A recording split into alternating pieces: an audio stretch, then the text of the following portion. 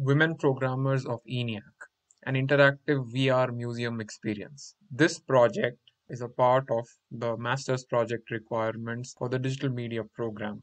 This project is advised by Jay Bolter, Anne Sullivan, and Brian McGurko.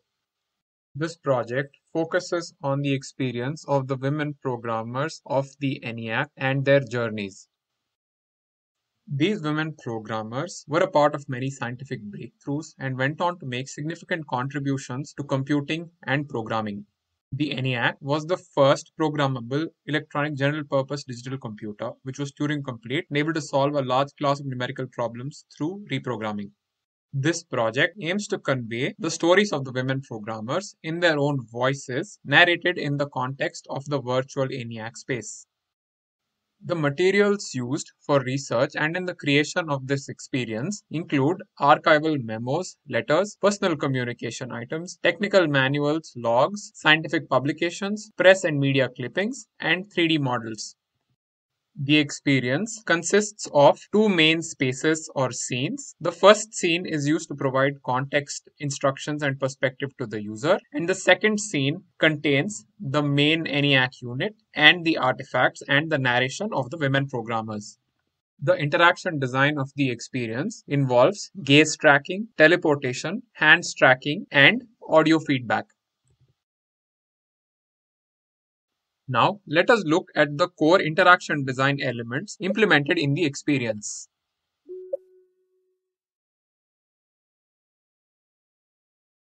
They had no books or anything to teach us how to program, and they gave us these great big block diagrams of the units of the ENIAC, and we were supposed to study them to figure out how to program it and how the thing worked. Well, obviously, we had no idea what we were doing.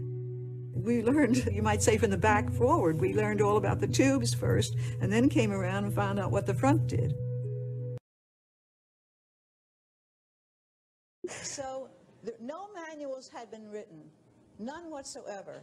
So some of the engineers who worked on the project gave us their great big blueprints, their wiring diagrams, and their block diagrams and things, and we worked our way through these things to find out what every tube would do.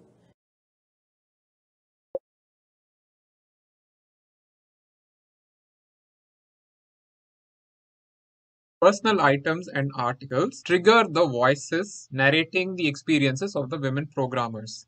Everybody's saying, what are you going to do? And I keep saying, I'm waiting for a job offer from Philadelphia.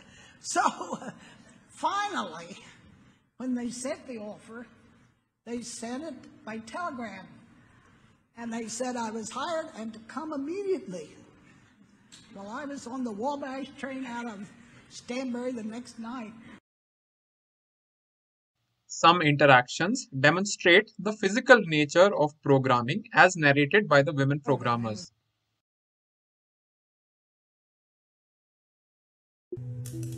We took the cables that went from one machine to another. Some machines would do the work, and other sections would tell it what work to do, whether to divide or to do a square root.